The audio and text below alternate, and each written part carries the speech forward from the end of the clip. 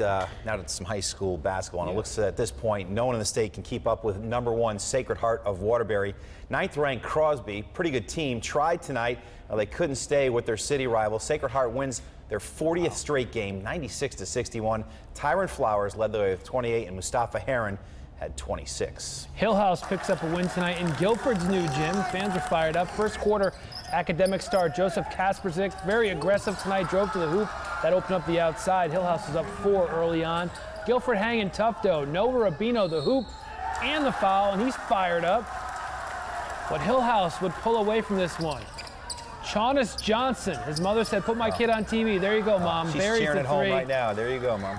Academics win it. Final score, 91-38.